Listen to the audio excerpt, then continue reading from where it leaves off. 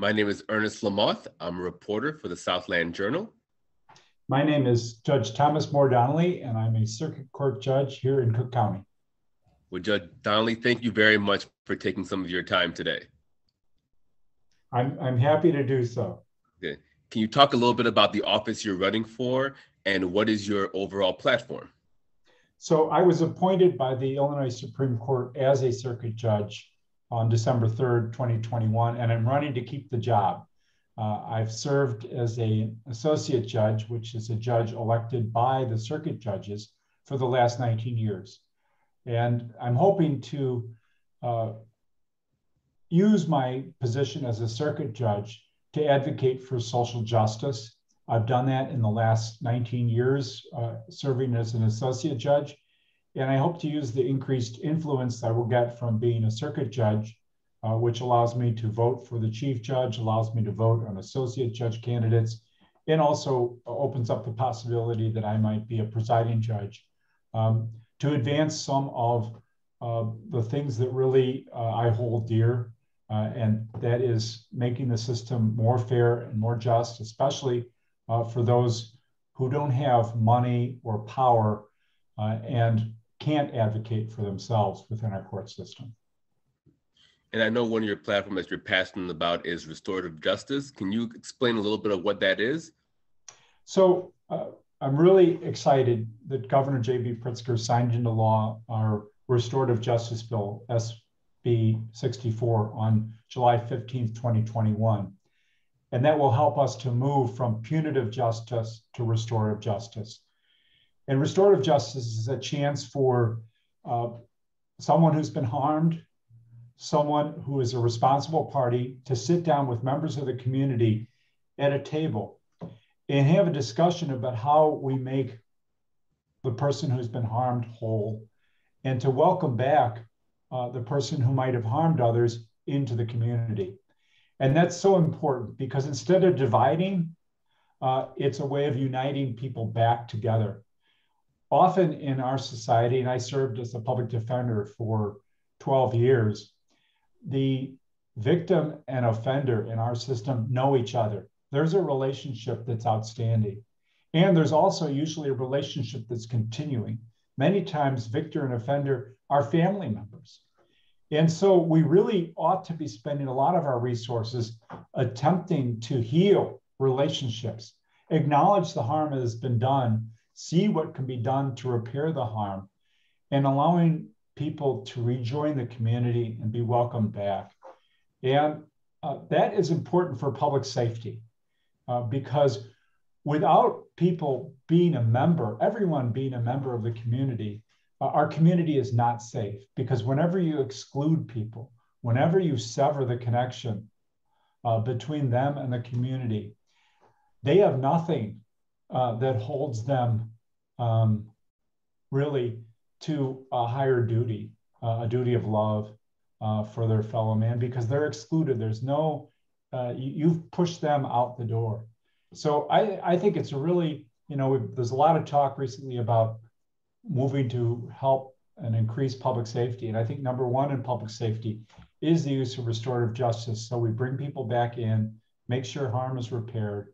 And I was very excited Governor Pritzker signed this bill, which allows our 4 restorative justice courts to really work here in Cook County, allows our restorative justice hubs, which are located in community groups and churches, not only in Cook County, but throughout the state of Illinois, to do the work they've already been doing. And that's true in Southern Illinois. It's true in the back of the yards neighborhood at Precious Blood, Ministry for Reconciliation, Lawndale Christian Legal Aid Clinic, all of the restorative justice hubs we have in the city that are doing great work up in Evanston. We're doing restorative justice work there. Our community wants to do this work and actually can do it better than our courts and our law enforcement. And so this bill empowers them to do that, and I think will make a marked contribution to public safety. So I'm very excited about this because it helps us move from punitive to restorative justice. And there was another law as well, too, that you were a champion on when it talks about the consumer debt. Can you talk a little bit about that and some of the reasons why you're passionate about that as well? Well, I served for 5 years in courtroom 1401, which is the highest volume court call in the Daly Center. In fact, probably the highest volume court call in the world. At that time, it was 600 to 1,000 cases.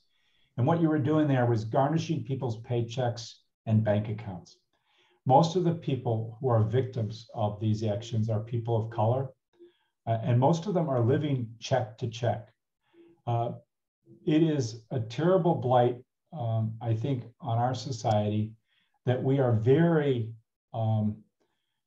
punitive in both our criminal and our civil courts. So we allow exorbitant rates of interest and extended periods of judgment enforcement. So House Bill 88, which was enacted in 2019, cuts the post-judgment interest rate from 9% to 6% and the enforcement period from 21 years to 17 years. And that's still high and long, but it's not as bad as it was. And what I saw was a lot of times people are locked into paying judgments for their entire life. And the reason they're locked into these judgments for their entire life is not because they borrowed an exorbitant amount of money, but because the interest rates are so high. So the default rate of interest on most credit cards is 46%, 50%. And so most of what they're paying is interest. And then after judgment, they were paying 9% interest, which is much higher than you could get on the market anywhere. And so they're paying huge amounts of interest on often very small amounts of principal that they borrowed. Say $600 they rack up on a credit card, and all of a sudden they're facing a $5,000 claim against them because of interest. And that's the way our society is structured, is that the people who have money get more money, and the people who have a little money, what little they have is taken away from them. And so this bill helps, while not making things wholly good, make them a little less bad. And I look forward to working with the legislature to further our reforms in this area. But the first step is realizing that our system, both in civil and criminal, hurt the common person and are very punitive in the way that the law is structured. And so we have to really be, I think, focused as judges, as lawyers, on reforming systems which hurt our citizens, particularly the citizens who are least able to bear the brunt of these things, both in our criminal system and in our civil system. Well, that's so very true. And I know you have a philosophy as well when it comes to anyone who walks into your courtroom. Can you talk a little bit about that?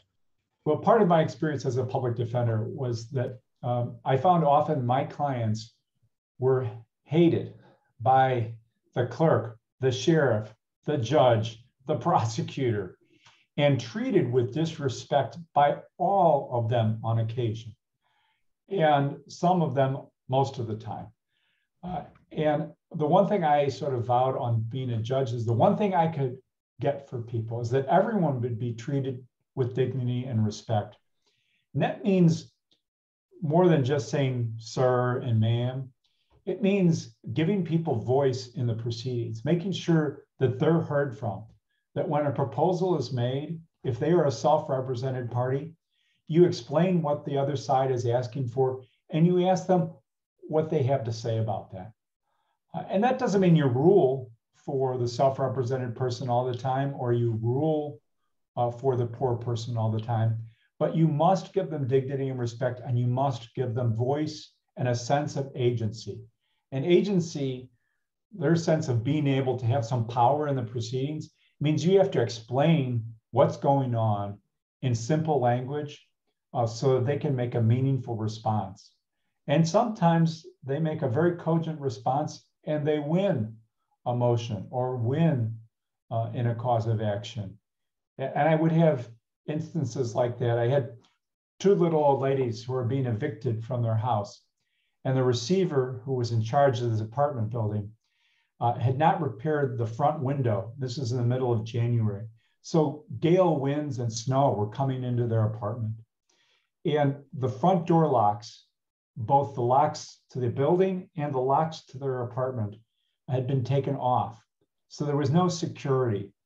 And these two elderly ladies were living in this apartment, And their defense was that the landlord, the receiver, had breached the implied warranty of habitability. In essence, that there wasn't really any rent due and owing because this facility, this apartment was not fit for human habitation.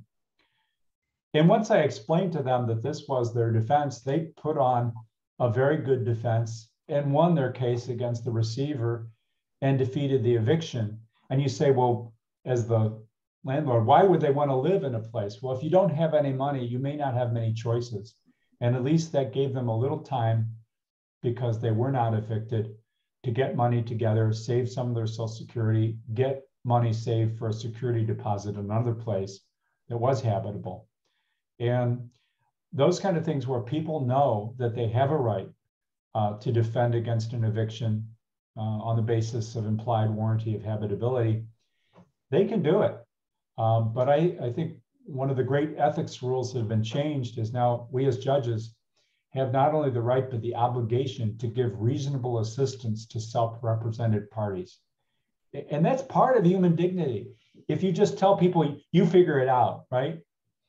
That's not human dignity, because they're left there flailing and they are humiliated by their ignorance, and they lose because they don't know anything. But it's your job, I think, as the judge, to explain what are the rights that the individual has and how they can operationalize those rights.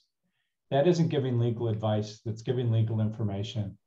And I think that's the kind of judge I've sought to be, is that fairness isn't just watching while people self-destruct, but giving people the tools they have to defend themselves and making sure that they have the information necessary to advocate for themselves. And then weighing the facts and the law as it comes in. And I think that then can result in approaching fairness, which often our current system doesn't. So that's what I'm seeking to continue doing as a judge if I'm elected by the people. And I hope that they will send me back to the circuit court as a circuit judge. Well, Judge Donnelly, thank you so much once again for taking some time today. I'm very happy to. Thank you very much for interviewing me.